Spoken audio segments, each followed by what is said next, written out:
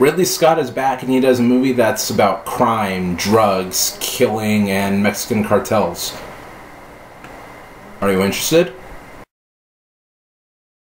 So The Counselor stars Michael Fassbender, Javier Bardem, Cameron Diaz, Penelope Cruz, and Brad Pitt, and it's directed by Ridley Scott. And Ridley Scott is the director of movies such as Alien, Blade Runner, Legend, Thelma and Louise, Gladiator, Kingdom of Heaven, Black Hawk Down, Prometheus. Those are the ones I can name on the top of my head right now. He's got tons more, but those are the ones I that stick out to me. You know what I mean? And the story of the movie is basically Michael Fassbender plays this lawyer called the Counselor. You don't know his name, you don't know his backstory, you just know his name's Counselor.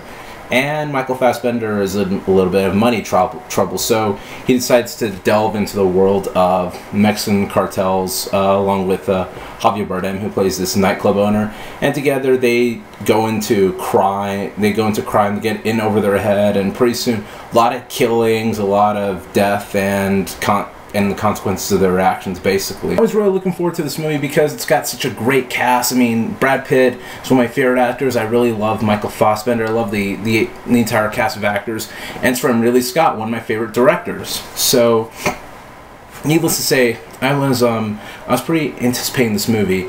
And before I saw the movie, I'd read so many, mixed reviews. Some people were all like, "Oh, it's such a great movie," and other people were all like, "It's terrible. It's a mess." You know what I mean? And I gotta say, I think The Counselor is good, be it have a ton of problems, but I still liked it. You know what I mean? About the good in this movie. First of all, the acting. The acting in this movie is really good. I mean, you have this incredible cast of actors, and they give their all. They're so great in this movie. Like Michael Fassbender, I thought was really good in the movie. It's interesting seeing him be this, pushover. You know what I mean? Because in the past roles like Prometheus, X-Men First Class, whatever, he always just plays these really sort of, smooth, suave, don't take no for an answer type of guys. And in this movie, he plays someone who's a pushover, who just follows the lead. And it's interesting seeing him play that, and he does a really good job. The rest of the cast, like Cameron Diaz, Penelope Cruz, they're fine. They work for the movie.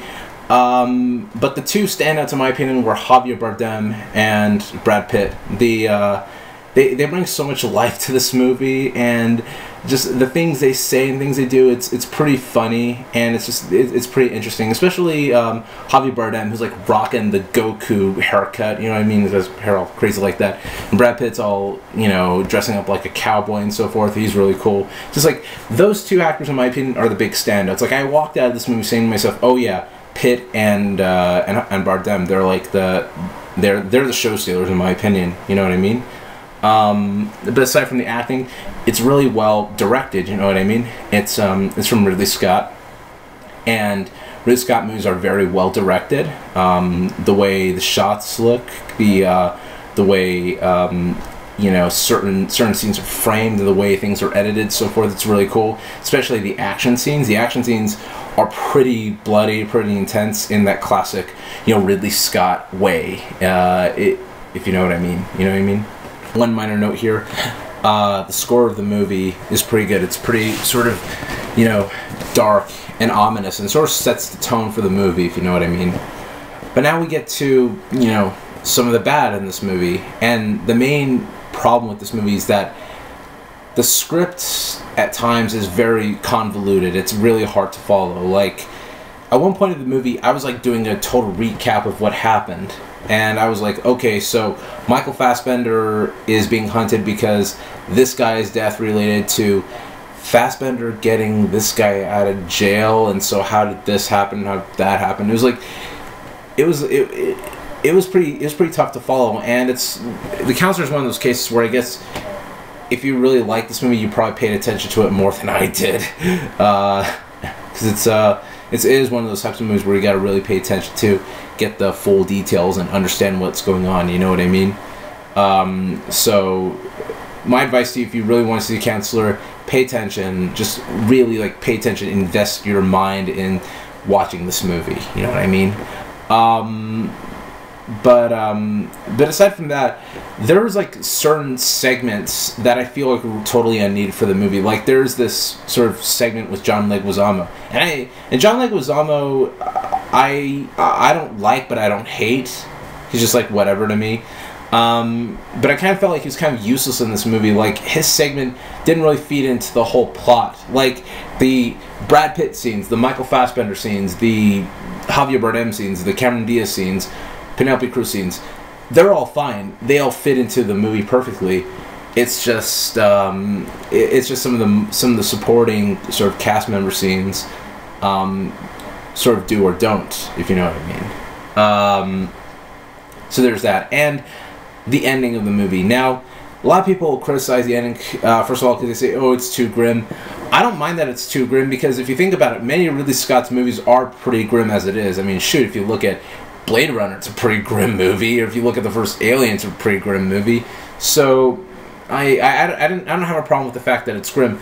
What I do have a problem with the fact is that it ends so abruptly. It's like the last scene of the movie, like, is this conversation, and you feel like, okay, it's building up to something. It's building up to like the final sort of like the final scene that, you know, bookends the movie. You know what I mean? And right after that conversation, it just ends. It was just like, I was just like, really? That's how it ends? Really?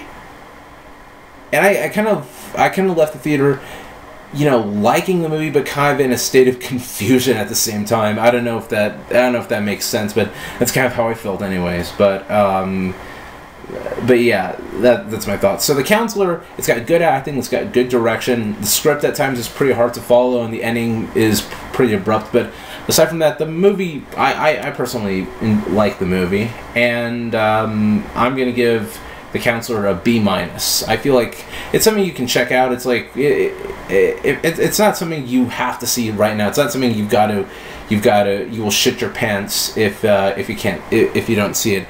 For me, it's just like, see it if you're bored type of movies, or just wait until Thor. And that's how I see it, anyways. But so yeah, that's my thoughts on The Counselor. What do you think about The Counselor? Are you one of the people that really liked it or really hated it? It's a really dividing movie, as I've seen from the other reviewers and other comments and so forth. And what's your favorite and least favorite Ridley Scott movie? My favorite, Gladiator. My least favorite, Hannibal. I haven't seen A Good Year yet, so I can't say that. But yeah, those are my thoughts. That's my thoughts on the Counselor, and yeah, that's it.